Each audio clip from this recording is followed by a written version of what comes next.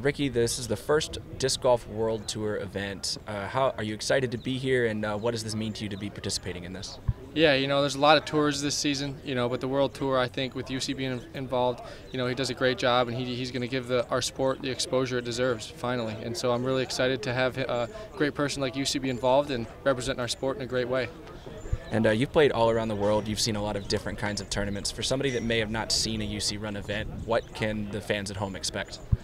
They can expect great coverage, great courses. Coming down to the final day, it's going to be some great excitement. So, I think he can make a great first impression on everyone playing and spectating.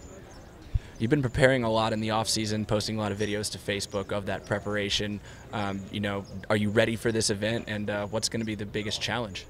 Yeah, in the off season, I did a lot of outside of disc golf stuff. Like I worked on my website, establishing my new Sake Bomb brand and company. So I think that's going to lead me to have more confidence and not worry about anything besides just playing. So I can focus on playing now that I got all my off season endeavors worked out. So I think that's going to lead me to have a great performance here at the first World Tour event.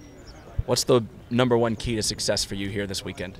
With my first key to success has to be just keeping it in bounds and playing my game, because UC throws a lot of challenges with his course design, so you really have to stick to your game plan and really never let up, because if you do, his course is going to get you. All right, best of luck this weekend. Thank you. Appreciate it.